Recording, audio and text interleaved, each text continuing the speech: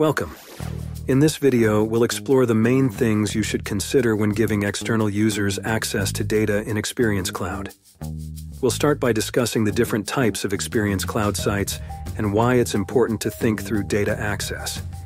Then we'll identify key questions to help you determine visibility levels for your site. And finally, we'll explain how to control access to object data. Salesforce Experience Cloud allows you to connect with customers and empower partners by providing beautifully branded digital experiences that are connected to your CRM. With Experience Cloud, you can build marketing or corporate sites to engage new and current customers, customer account portals to personalize customer experiences, partner portals to communicate and collaborate with partners, help centers or self-service communities to provide customer service and support, and mobile-friendly sites and apps to distribute on the App Store and Google Play.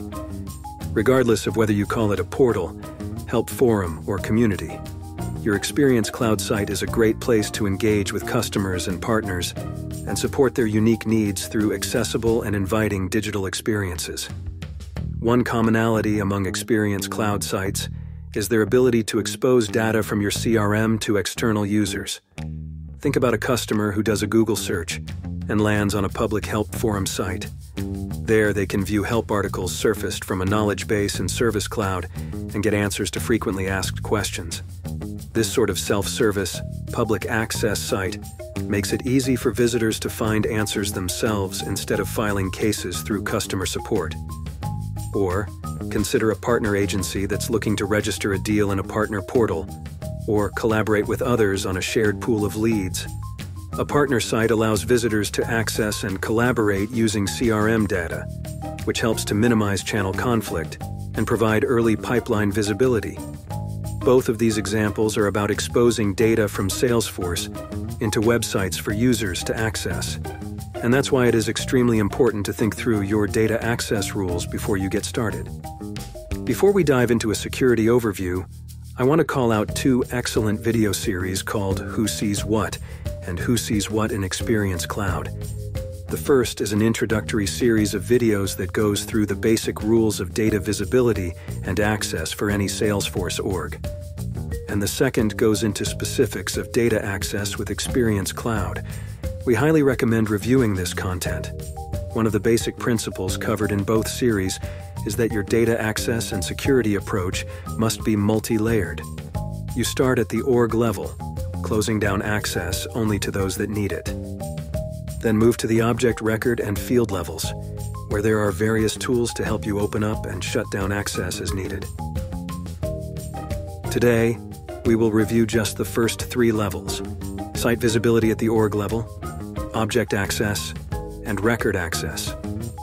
In addition to site visibility, we will be discussing guest user access, since these are the baseline restrictions needed to protect your company's data. Let's look at these elements now. To determine site user visibility, start by asking yourself the following questions. Who are your users? Are they within the same company? Is this a self-service site? Is this a partner site? Then, should users see each other at all? And finally, should users see one another's data? Once you have a clear idea of what your visibility needs are, you can manage the org settings for site user visibility in-app. To start, you need to first enable site user visibility. From Setup, enter Sharing Settings in the Quick Find box, and then select Sharing Settings. Click Edit in the Organization-wide Defaults area. Enable Site User Visibility. Click Save. Remember, the Site User Visibility setting in Sharing Settings is org-wide. Never use this setting to grant visibility to other users. The Site User Visibility setting doesn't control guest user visibility. Guest user visibility is done on a community-by-community basis. To give user visibility to site users, enable See other members of this site on a site-by-site basis. For more details, check out the Site User Visibility Best Practices article on help.salesforce.com. After securing site access, you can move on to Guest User Access. Anyone who browses the content of a site without logging in is considered a guest, or an unauthenticated user. Guest users can participate on your site, but do not share any data about themselves with you. Ask yourself the following questions. Do you want to use guest users? And if so, what data do you want to expose to guest users? The guest user profile lives within Setup in Experience Cloud. Each guest user profile is linked to an Experience Cloud site, so if you have multiple sites, you can have multiple guest user profiles. The guest user profile is designed to control public or unauthenticated access to data, content, and objects in your site. This way, guests can visit your site without having to log in, and your data remains secure. Once you enable the guest user profile, by default this profile is incredibly restrictive, with no access to object data. After you've enabled the guest user profile, based on your business need, you'll need to open up access to Salesforce objects. You can get really granular with guest user access, even down to the field level. There are a couple of things to note about guest users. First, guest users are always active in an org, so they have access to a site as long as the site is active and public. Also, it's important to set a default record owner for records created by guests. You can set a default owner on a site-by-site basis. Guest users can't be owners of records in the org. If you decide you do want to authenticate users, you will need to decide how to go about this process. One option is to allow anyone who wants to self-register on your site with only an email and a password. Another option is to pre-register users if you have a list of contacts that you want to have access to the site. For more information about registering users, check out the documentation on our help portal. Now let's move on to object data. We've secured our site, and now we need to decide what object data we want our guest users to have access to.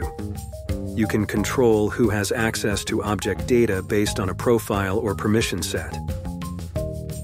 You can use profiles to set object properties, general permissions, and system permissions. It's best practice to keep the number of profiles you have to a minimum. To set access to object data using a profile, go into the profile and follow these steps. Click Object Settings.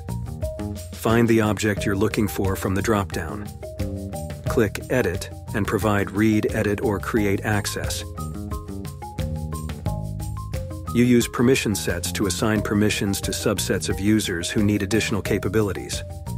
To create a permission set, follow these steps. From Salesforce Setup Search, Permission Sets. Click New. Provide a name for your permission set and click Save. Next, open System Permissions and search for the specific permission needed. Once you find the checkbox, click Save, and you're done.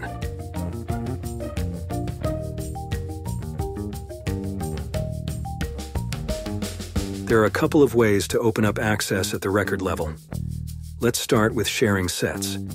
Sharing sets are used to provide site users access to records they do not own. To create a sharing set, follow these steps. From Setup, enter Digital Experiences in the Quick Find box, and then select Digital Experiences, Settings. In the Sharing Sets related list, click New to create a sharing set. Fill in the label and sharing set name fields. Label is the sharing set label as it appears on the user interface. Sharing set name is the unique name used by the API. Enter a description. Select the profiles of the users to whom you want to provide access. Select the objects you want to grant access to. In the Configure Access section, click Setup next to an object name to configure access for the selected profiles, or click Del to remove access settings for an object. Grant access based on an account or contact lookup. To determine the account or contact lookup on the user, select a value in the user drop-down list. To determine the account or contact lookup on the target object, select a value in the target object field. Choose an access level of read-only or read-write. If the object's organization-wide sharing setting is public read-only, then only read-write is available. Click Update, and then Save. You should consider a few things when creating sharing sets. Sharing sets are available to all community licenses. Records shared using sharing sets aren't visible via org-wide defaults, role hierarchies, or sharing rules. You can only create one sharing set per object and per profile. Data shared through sharing sets is visible in reports and dashboards. Now let's discuss opening up record access using share groups. Share groups are used to share records owned by non-role-based users with role-based users. To create a share group, follow these steps. From Setup, enter Digital Experiences in the Quick Find box, and then select Digital Experiences, Settings. Click the name of the sharing set you want to associate with your new share group. Click the Share Group Settings tab. Click Activate to turn on the share group. Note that activating the share group can take a while. You'll receive an email when the process is complete. Click Edit to add users to the share group. You can add both internal users from your org as well as external users from the same parent account as the high-volume user. From the search drop-down, select the type of member to add. If you don't see the member you want to add, enter keywords in the search box and click Find. Select members from the Available Members box and click Add to add them to the group. Click Save. Consider the following things when creating share groups. A share group is associated with a sharing set. You can only have one share group per sharing set. A share group grants full read or write, edit access to records owned by users in a sharing set. I want to point out that the type of record sharing you can configure depends on the community license you have. So if you have a non-role-based CC license, you can only use sharing sets. But if you have a CC Plus or partner license, you can use both sharing sets and sharing rules. We've covered a lot of information here today, so if you need more support with sharing settings for Experience Cloud, feel free to request a one-on-one session with one of our Salesforce experts. For more information, check out help.salesforce.com or visit us on the trail at trailhead.salesforce.com. Thanks for watching.